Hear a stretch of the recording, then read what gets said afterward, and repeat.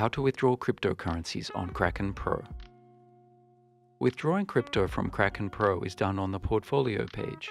Click on the Spot tab. From here, you can withdraw crypto directly.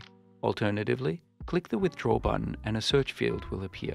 Find and select the asset you wish to withdraw. Next, you'll need to add a new withdrawal address. Enter a unique and memorable description.